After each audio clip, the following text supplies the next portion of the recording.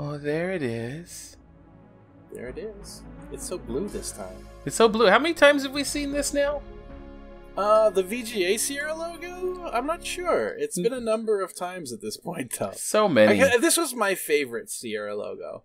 welcome to Space Quest 5, everybody. It's the the Next Mutation.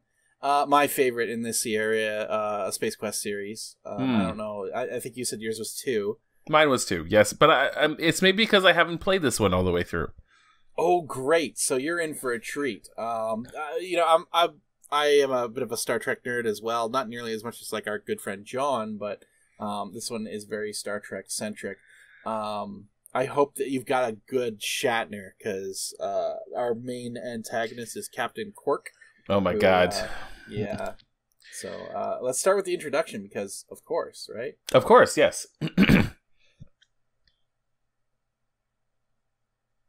We wait. Any minute now. Oh, even that font. I feel like this had like the best like production values of any of the Space Quest games, and possibly any of the Sierra VGA like era games, like aside from like Leisure Suit Larry 7 and so on. Roger Wilco, the Next Mutation.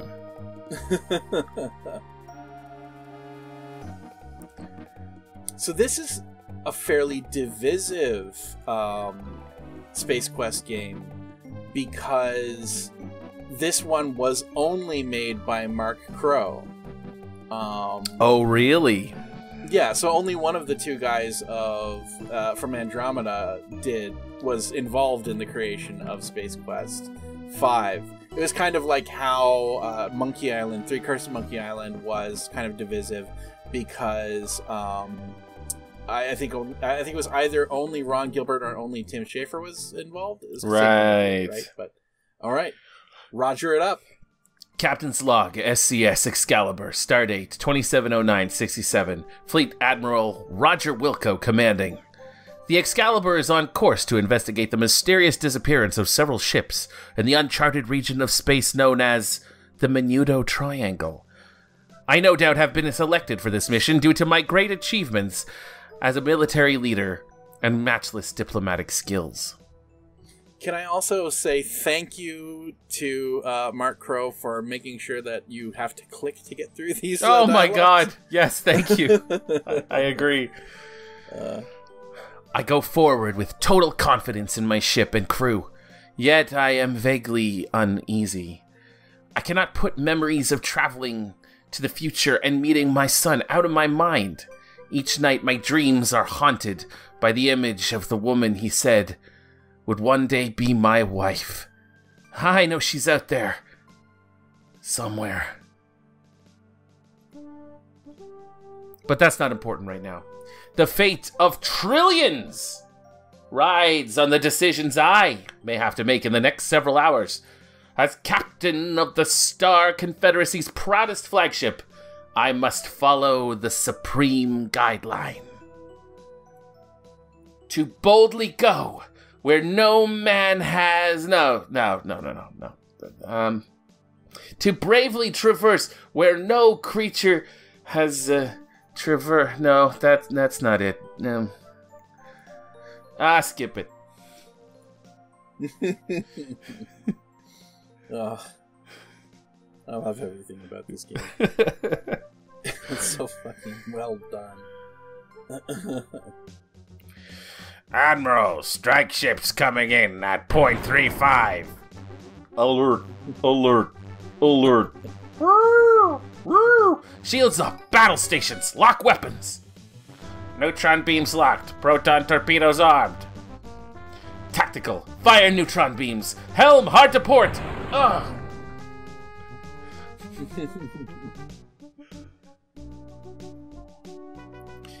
Cadet Wilco, what in the name of the 7-star cluster are you doing in the bridge simulator?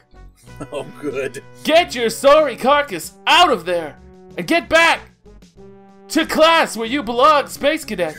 And if I catch you there again without permission, I'll have you tossed out of the academy so fast you'll get warp, disorient, mutation! That's not the best Shatner, honestly. Yeah, it's fine. It's fine. It's good. Oh. Like the subtle shit that they do in this too, like how the simulator is the Millennium Falcon. I know, it's great.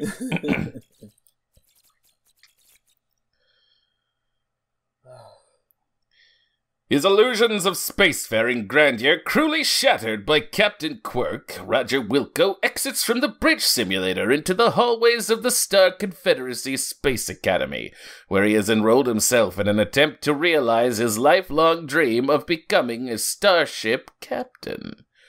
The last several months have not been easy for our hero, what with having to juggle time between skipping classes, snoozing through lectures, and spending long moments considering the implications of actually opening a textbook. Nice. But our fearless former sanitation engineer has stumbled resolutely past these obstacles, pursuing his goal with unwavering determination, blissfully unaware that fate is about to hurl another spitball in his direction. I mean, he should not be everything. used to it by now. A lot of it does auto advance, so hopefully you can keep up. I'll try to read fast, but not too fast. No, that was good. That was about perfect. So, welcome to Starcon Academy, everybody. I love it. I love everything about this, and like this, just the design of it, like the rotunda. Honestly, like you should probably be walking on the floor if we're talking like space physics and whatnot. But it's fantastic. I'm going to be spending a lot of time fawning over and like looking at a lot of things in this game because there's just so much to it. It's a very dense game too. It's very pretty. Very pretty. Yeah, I hope that you guys don't mind that we're going to be advancing the plot a little bit slowly. Nah, people love that. This aging behemoth has outlived its intended lifespan by several decades, and will soon be heading for the scrapyards. Your Enterprise here. An Alpha-class strike fighter from the colony worlds, this baby has it all. Speed, maneuverability, and enough firepower to blast apart a comet.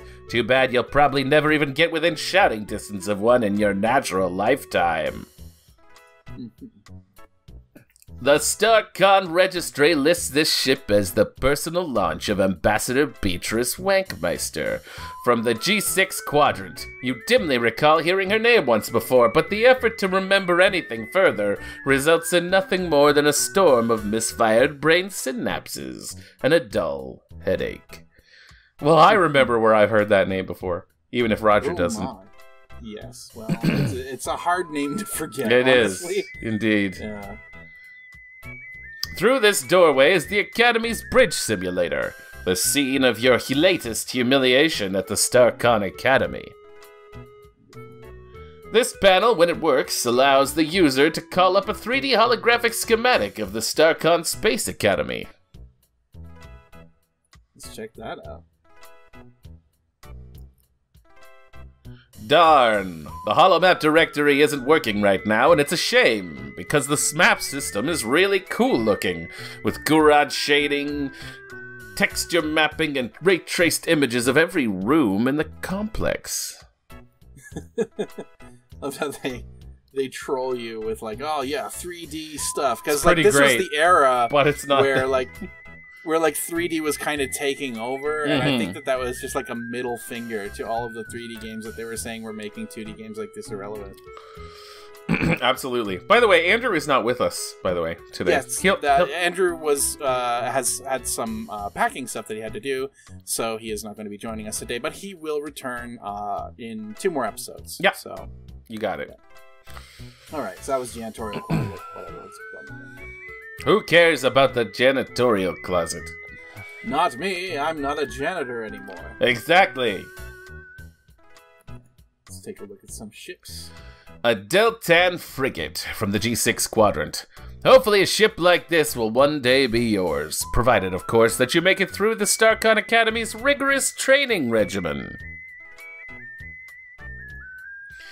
This 3-man fighter was captured from the dreaded pirates of Pestilon during their daring attempt to escape the confines of Space Quest 3. Named for his beloved wife, this sleek Corvette called Lady Plusbucker is reserved for the Academy Commandant's use exclusively. Recently, several freshmen were disciplined for scandalously altering the ship's name as a cadet initiation prank. Just another interesting but totally useless example of technological engineering at work. They put a lot of effort into reacting to nearly everything that you did in this game, which is a problem with a lot of point-and-click adventure games that I really kind of appreciated about what the sort of the design of Space Quest 5. Yeah. I gotta clear my throat. Sorry, everybody. Go again. Ships of every size and description occupy the docking bay. Must have missed the ship. This patrol craft was damaged in a skirmish with smugglers on the rim of the galaxy and is currently undergoing a major overhaul. Fortunately, it suffered less damage than the ship Roger tried to place in hyperspace before leaving space dock. That's actually a kind of a clue. I think it's also in the manual that you get with Space Quest 5. There's sort of like a pilot or a captain's manual. But I'll show you how we die with that later. But that whole bit about entering hyperspace before leaving space dock. Yeah. Yeah, bad things happen. Bad. This bulk cargo freighter contains supplies for the colony on Clorox 2. Trainers like this one are used to instruct cadets in basic space flight techniques. Due to the relative lack of skill by cadets, these ships suffer a high rate of attrition. The current record for a number of ships wrecked stands at 3, and is currently held by Roger, which includes a notable incident where he totaled a ship without even leaving the hangar. Odds are 2-1 among his own classmates that Raj will break his own record before graduating. This door to the conference room A. It is. This window looks into the conference room. Currently, there is some kind of meeting going on. Your security clearance is too low to enter this room. In fact, it's so low you need a pass just to go to the restroom. You've always wondered what this panel does, but have never been able to figure out its function. The explanation was probably given in one of the many class lectures you slept away during your tenure here at the Academy. Alright, let's move on. Ba-da-da-boom! We're almost to class, guys. Oh my god. We might make it before the end of the episode. Looking at ships. Yeah. This sleek little beauty is for sale and can be yours for a mere 10,000 buckazoids. Dial 155 good cars and ask for some. And ask for Fester Blatz, of course. Yep, the man himself. This ship once belonged to 2 guys from Andromeda, but was seized when one of them walked out on his 10,000 buckazoid tab at the Academy Lounge. The SCS Lollipop. A good ship.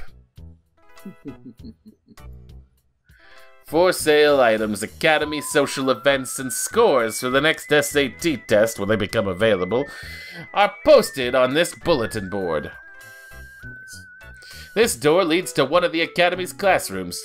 Currently, the students in your Space Piloting 101 class are taking the Starcon aptitude test. The SAT. Fellow members of the tightly knit Starcon Cadet Brigade. So this is another thing that didn't happen very much, is like a lot of interaction with other characters. I felt like it was sort of lacking in the other Space Quest games. You're doing a whole lot of like puzzle solving on your own, but not really talking to many other. Drop dead, Wilco. I mean, he doesn't have a lot of friends. And another innovation of Space Quest 5 was you have the talk icon. Yeah. You also have the give orders icon. So as a spaceship captain, spoiler alert, eventually this actually becomes very useful. Did your mother have any children who lived, Wilco? This locker is used by various professors to store teaching aids for their respective classes. The door won't open. It's a locked locker. It's a locked locker. Okay, let's go to class.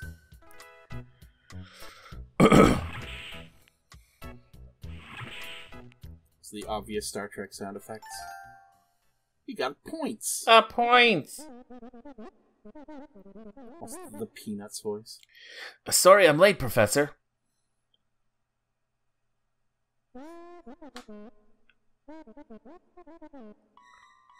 You mean the Starcon aptitude test is today? Yes, sir. I'll get started right away.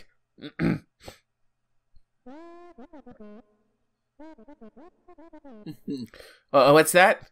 Come and talk to you after class? Yes, sir.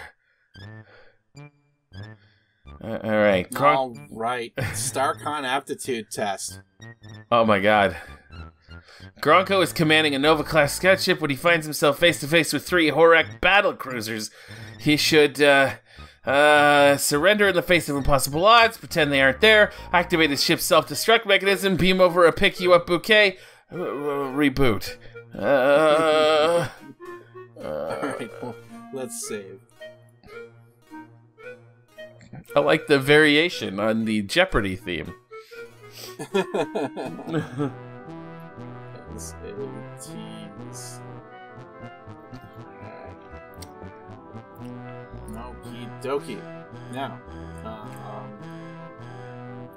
alright, so, we can take the test normally, but, yeah, we also have the option to cheat. If we cheat badly, however, like, if we try and cheat off of this guy's test while this robot is watching us.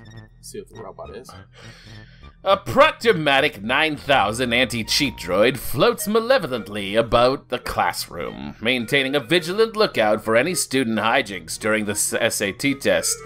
Currently, the droid is monitoring you with its visual scanners. Best keep your eyes on your own test. No, I'll get ourselves kicked out once, just so you can see. Uh-oh, busted. Nice.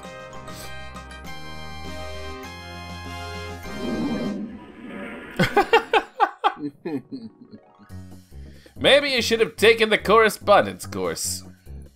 Alright, let's just start here. Alright, now, let's cheat properly. Let's cheat properly. Let's get a look at our, get a good look at our classmates as well. Yeah. Oh, that's the Proctomatic. There you go. Cadet Schleppo appears to be dull and stodgy, much like yourself. Cadet Oftboffer is one of the horniest individuals you're likely to meet.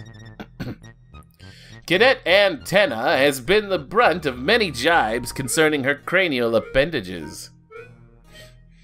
Wolf is the senior Ambujitsu champion at the academy. Cadet Muckblob likes to keep one eye out for trouble, which frequently causes him to bump into things. You have a strange suspicion you've seen this woman before, but you just can't quite place her. Check out the brain pan on this guy. He's probably smarter than your whole family. Alright, well, let's cheat off this guy. Let's do it. Oh, second item from the bottom. Okay. Like how he looks over at you when you do it. Okay, beam over, pick you up, okay. I guess that's the right answer. That's the right answer. Yep. Alright, when encountering an alien ship for the first time, you should immediately A. Open fire with every weapon at your disposal, broadcast Wagner's Ride of the Valkyries over the comlink, beam your entire crew over to their ship as a gesture of goodwill, B. Then A. None of the above. Alright. Before beaming down to an unexplored planet for the first time, you should make sure to check to see that your seatbelt is fastened and tray tables are locked securely in the upright position, your fly, your life insurance coverage, the Pfefster value in your oxygen mask, the planet's atmospheric readings. Oh man. This is probably right. Probably. Yeah. You're marooned on an alien planet with no weapon, and a killer android is out for your blood. You should A. Gather basic ingredients to make gunpowder and fashion a cannon from vines and sticks.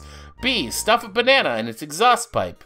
C. Drop a big rock in the robot and shout, "Hasta la vista, baby." Roll in the mud and camouflage yourself. Climb a tree, flap your arms wildly, and scream, "Tweet, tweet!" at the top of your lungs in order to mimic the mating behavior of the ruby-throated actor swine falcon as a diversionary tactic. You go with B. Yeah.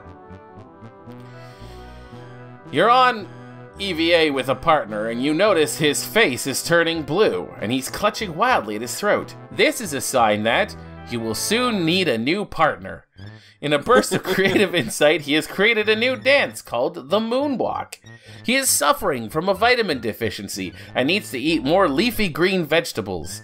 He fell for the old golf ball in the air hose trick. A and D. A and D. I think so. Now, I'm just going to note that it's entirely possible we are going to actually lose because I think this is on a timer, but let's just keep going. All right.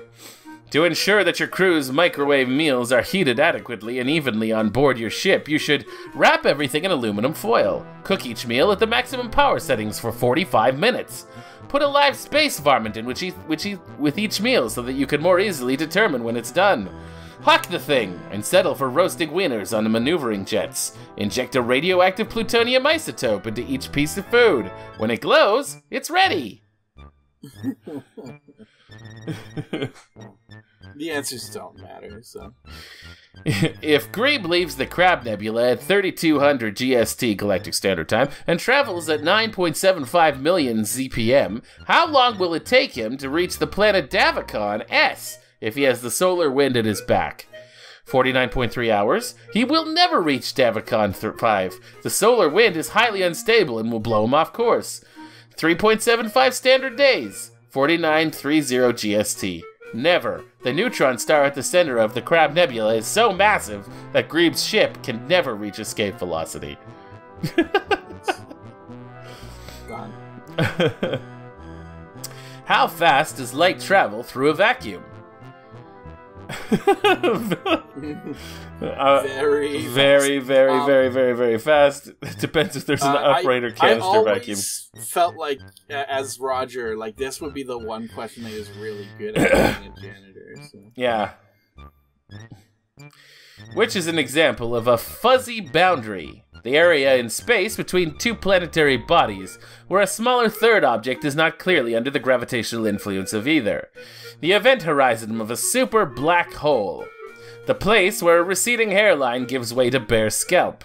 The point at which the marginal utility of trying to squeeze the last bit of toothpaste from the tube is offset by the opportunity cost of going to the store for a new one. I'll go with C because it's close to home. To successfully accomplish a manual molecular reintegration bypass on a standard transporter unit, you should A. Reverse the phase polarity of the interface grid. B. Jiggle the handle. C. Pray fervently to whatever deity you happen to believe in. D. C. Then B. E. Switch to us at Sprint. Switch to US Sprint. Sorry. Yeah. Oh, yeah. Oh, and for a brief period of time, Sierra was sponsored by Sprint, the phone company. Wow. So there's a lot of weird like Sprint ads added to the game. I mean, it's all like jokingly, but even then, they were like the owners briefly of the Imagination Network. Right. Right. I don't know if they were owners, but they definitely like spent money on INN. So, yeah. Speaking of which, something that we should probably do on Seattle Saturday one of these days is there has been an INN revival, which happened again recently, and so now you can find and download the old school Sierra Imagination Network client and join to a private server. That's awesome. All right. It's really cool. I've been doing it recently with some of my friends at the Classic Gamers Guild, and it's great playing like Eserbius and Twinion and like hanging out in Casino Land and everything again. Oh, it brings me back. Classics. Yeah. All right. Let's. So D then B. C then B. All right. Oh, that's the clock. The test's over already?